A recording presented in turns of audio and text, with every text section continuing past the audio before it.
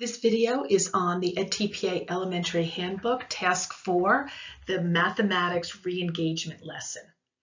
Okay, so based on the answers to the commentary question number 2, you're going to choose one mathematical conceptual understanding learning target.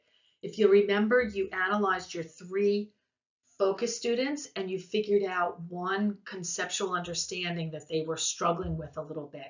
You're going to create a new learning target for that conceptual understanding. Again, create a 3-part objective: the target behavior, the conditions under which the behavior occurs, and the criteria for success. These 2 things you're then going to put in commentary question 3. So those are the 2 responses for commentary question 3. Go ahead and do that now. Next, you're going to actually conduct the re-engagement lesson. You're going to work with your 3 focus students, and it can be one-on-one, it can be in a small group, or with the whole class. And you're going to reteach the original lesson. Of course, make sure you're teaching it in a different way since they didn't fully get it the first time.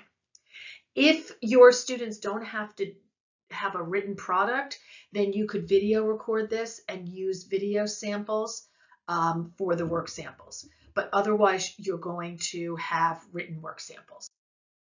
So you're going to collect a work sample from each of the 3 focus students. Again, you could do a video instead, you just have to plan ahead.